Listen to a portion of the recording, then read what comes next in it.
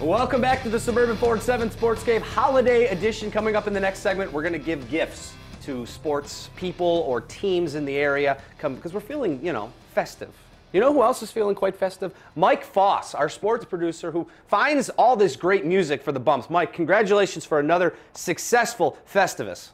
Well, it's a Festivus for all of us. We're celebrating all week long here. We don't have a show next week, so we're getting it all in today.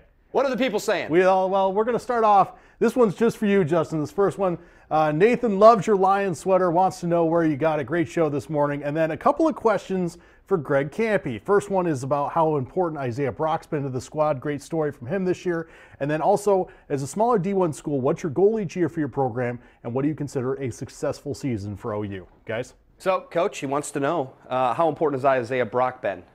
Well, Isaiah is an unbelievable story. What he brought to my team is more important than the basketball.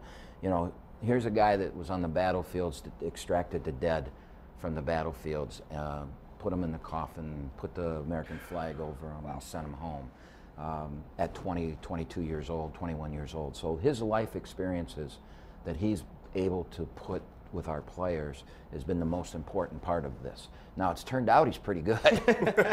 I knew he was athletic. Bonus. I didn't know he was going to be this good. I mean, this kid's got a chance to be something special. He had 7 blocks in our win the other day. He's been the freshman of the week 2 weeks in a row.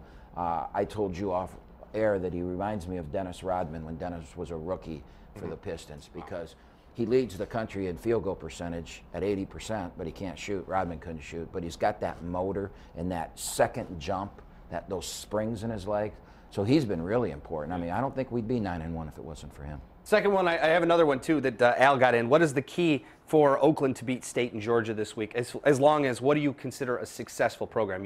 Or a successful season for your program? You're talking NCAA, right? Well, at this stage of our maturation, going to the NCAA tournament is the single goal. It's the only thing we have. Winning championships is great, but going to the NCAA tournament, winning that league tournament is number one. And so that's what we're striving for. Beating State would be unbelievable for us. We have never done it. We've come very close.